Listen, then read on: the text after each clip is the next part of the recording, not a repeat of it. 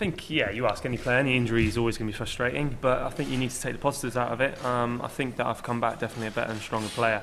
You know, I was tested mentally as well during this injury, and not many players would be able to cope with what I've dealt with, to be honest. But I've like I said, I'm looking after myself. I'm listening to the right people.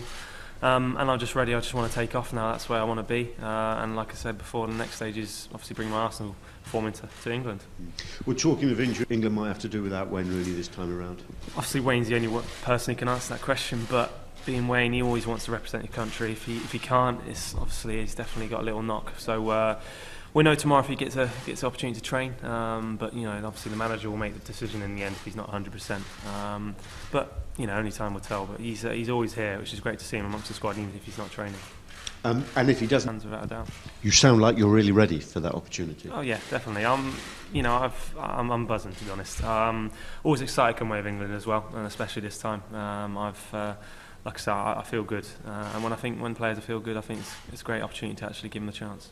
Plenty of options for England. It's coming in and out from England, but this group's definitely a special group, and I think it shows from the 8 games undefeated, and hopefully we can go 10 undefeated, which no other European club's done this year. So, you know, we've got to be proud of ourselves there, definitely. And I know people would say the group wasn't the best group in the world, but every international game is difficult to play.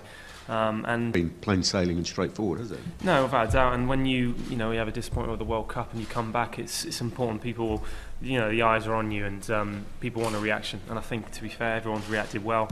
We've taken the positives from the World Cup, and we've managed to turn it around in a short amount of time as well. And like I say, it's very good. One new face, Dele Alli, just 19 years old. I mean, future? Yeah, I think seeing him, you know, now for the first time actually in the flesh, he's a big lad.